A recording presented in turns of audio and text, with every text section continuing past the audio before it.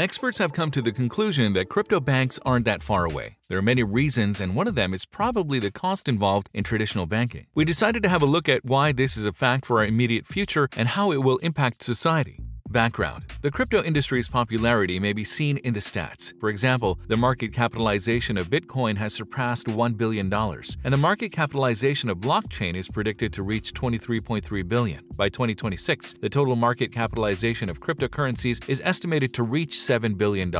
Crypto banks are continuing to grow as a result of these eye-catching stats, whereas the regular banking system is already facing severe setbacks. According to a public poll, 79% of Americans have heard of cryptocurrency, and a significant percentage of them have invested in it. Coinbase, one of the largest markets, has validated over 56 million users. To compare the website's engagement to that of Fidelity Investments, a traditional investment management firm, they have 35 million user accounts according to official data. Traditional banks are being surpassed by cryptocurrency banks. But what about traditional institutions? So what is crypto banking? Let's begin with the crypto aspect. Cryptocurrency, or crypto for short, is a digital form of money that is backed by computer code rather than a central bank like the Federal Reserve. There are about 9,000 different cryptocurrencies. Only a few, such as Bitcoin and Ethereum, have a large following. The word crypto banking is a novel one, and it can refer to a variety of things. Investing is the most common way for people to connect with cryptocurrencies. This may entail using a trading platform to buy and sell digital currency. Traditional banking, on the other hand, is concerned with the management of cash and credit at a bank, such as checking and savings accounts, as well as loans. Managing digital currency at a financial technology corporation or a financial services provider is referred to as crypto banking. Simply having a balance, making payments, and even collecting income using one or more cryptocurrencies are examples of these financial services. At least one bank has included cryptocurrency into its offerings. Cryptocurrency banking is a new and rapidly changing idea. Here's a closer look at some of the most important features. Getting started. To manage cryptocurrency, you must purchase it, and you'll need a crypto wallet to do it, which stores proof of your digital assets. Many organizations that allow you to acquire cryptocurrency can also store it for you in their free cryptocurrency wallets.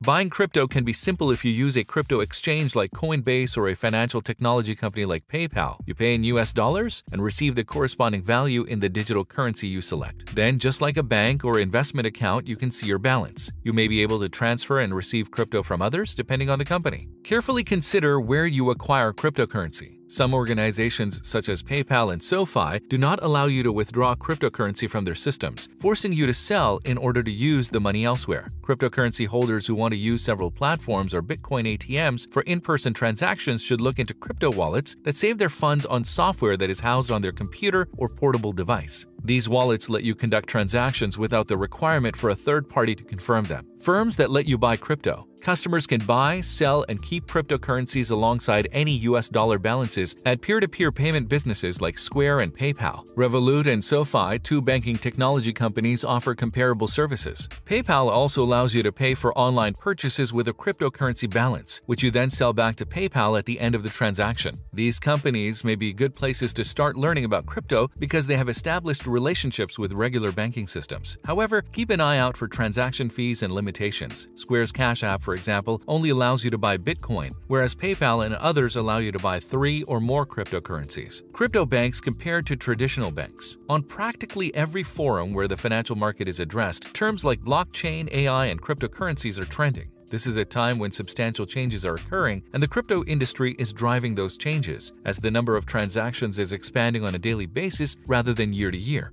Financial experts predict that by 2024, the compound annual growth rate would be over 12%. This is when people began to question the role of tradition, as well as its future. While we have been using traditional currencies for decades, the widespread use of cryptocurrency will assist it to assume a greater role in our lives as a technology. Traditional banks face a number of challenges when compared to crypto banks, one of which is that transaction speeds are far slower than when completing crypto transactions. Challenges faced by traditional banks. The use of cryptocurrencies transformed the transaction and investment process from what we've been used to in recent decades. The global financial crisis of 2008 demonstrated to the entire globe that the banking sector is susceptible to economic issues as well. When it became evident that those financial institutions would be unable to protect their funds, demand for other methods of securing funds skyrocketed. Satoshi Nakamoto created the first ever virtual asset, Bitcoin, at this time. The key benefit was that it eliminated the use of a regular banking payment system, often known as third-party third-party involvement from the process. Today, we can see that the price of one Bitcoin has changed dramatically since it reached its all-time high of $64,000. Furthermore, traditional banks have to pay their staff and its customers foot that bill by paying for transactions and other banking fees. With crypto banks, those fees will come down substantially. The bank that offers Bitcoin rewards. Unlike practically every other bank in the United States, Quantic Bank allows customers to purchase Bitcoin. The bank provided a Bitcoin rewards checking account in December 2020.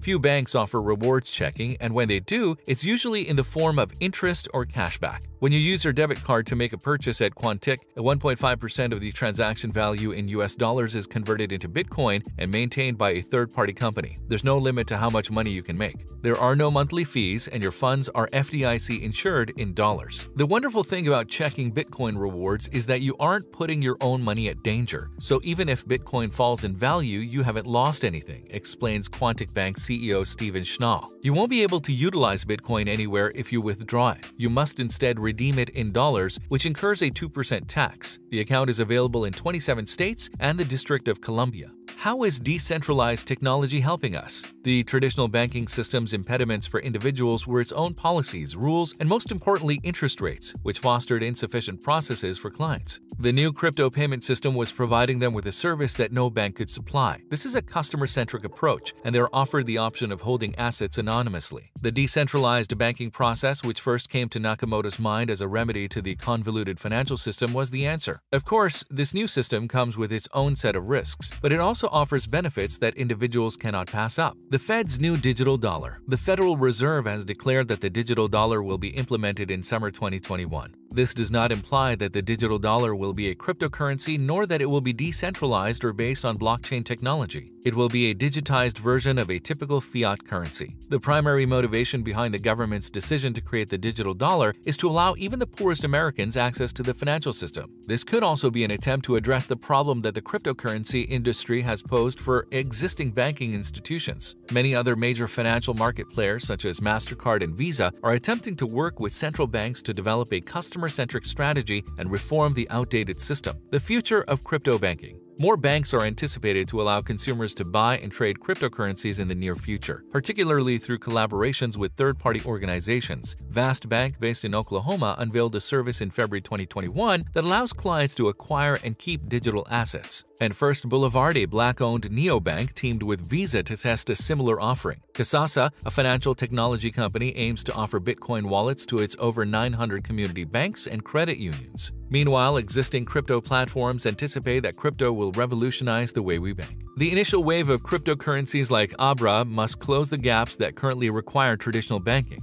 Bill Bardhitt, creator and CEO of the crypto payments app Abra, says, "I still need to pay bills and conveniently shop online in dollars." What is your take on crypto banking? Do you think this is the future or simply a gimmick? That's the end of today's video. If you enjoyed the video, hit the like button and comment below who would you like to see next. Also, subscribe and hit the notification bell if you're new to the channel to be notified when we upload more content. Thanks.